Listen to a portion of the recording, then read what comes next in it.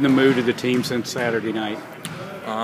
We just try to stay positive. Coach Cal was really positive after, or not quite after the game, but yesterday. So we just kind of found out that we could play with anyone in the country, but we just have to share up some things and just work hard again and see what that takes us. But what sort of things? What sort of things did Coach talk about yesterday? Just developing like a winning habit towards the end of the game.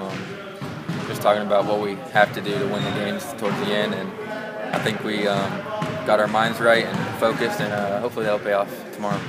So do you think it will be tough to bounce back from that loss or not?